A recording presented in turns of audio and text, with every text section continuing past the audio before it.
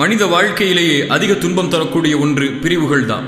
தன்னை விட்டு பிரிந்த அல்லது பிரிய துடிக்க உறவுகளை நினைச்சு தன் வாழ்க்கையில பல நாட்களை வீணடிச்சவங்க தான் நம்மள அதிகம்.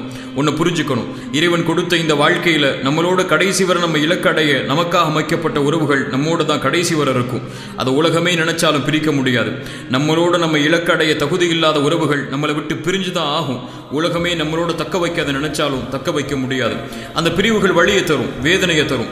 மனசுக்கு சொல்லிக் கொடுக்க வேண்டிய விஷயம் ஒண்ணுதான், உன்னோடு இருக்க தகுதி இல்லாத உறவுகள் உன்னோடு ஒருபோதும் இருக்காது. அந்த உறவுகளுக்கு தைரியமா விடை கொடு. தகுதி இல்லாதது உன்னை விட்டு நீங்கினாதான் தகுதி உடையது உன்னை வந்து சேரும். குறிப்பா இறை நம்பிக்கை கொண்டவங்க பிரிவுகளுக்கு ஒருபோதும் கவலைப்பட மாட்டாங்க. இறை தூதர் சொன்னாங்க, இறை நம்பிக்கை கொண்ட ஒரு மனிதனுடைய செயல் என்னை ஆச்சரியப்படுத்துகிறது. அவர்களுடைய எல்லா காரியங்களும் நல்லதாகவே அமைகிறது. அவர்களுக்கு மகிழ்ச்சி ஏற்பட்டால் இறைவனுக்கு நன்றி செலுத்துகிறான், அதுவும் நலவாக அமையுது. அவனுக்கு சிரமம் ஏற்பட்டால் பொறுமை காக்கிறான், அதுவும் நலவாக அமையுதுன்னு சொல்லி. பிரிவுகள் வேதனையை தந்தா பொறுமையாயிருங்க. நம்மளோட நமக்காக அமைக்கப்பட்ட உறவுகள் நம்மளோட கடைசி வரை இருக்குங்கிற நம்பிக்கையோட